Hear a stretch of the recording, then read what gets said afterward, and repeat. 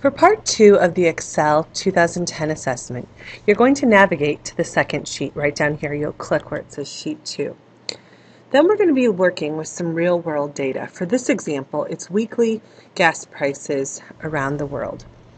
And what we're going to do is try to find the average for each of the countries. So what we'll do first is highlight below the countries. Basically, we'll hold and left-click from B24 over to H24. Then we'll go up to the sum icon and click the arrow next to the sum icon, and then we'll choose average. And what this will do is give us the average gas prices for 2011.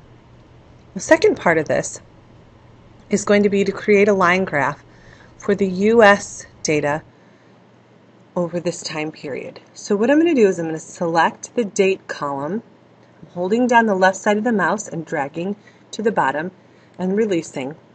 And then I'm going to hold the control key and highlight the gasoline data, the cost. Then I'm going to choose Insert. I'll choose the arrow for the drop down for line graph, and I'll choose this first graph.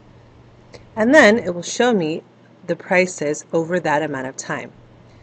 Now I'll want to move this particular graph chart down below the data, so I'll just drag it there.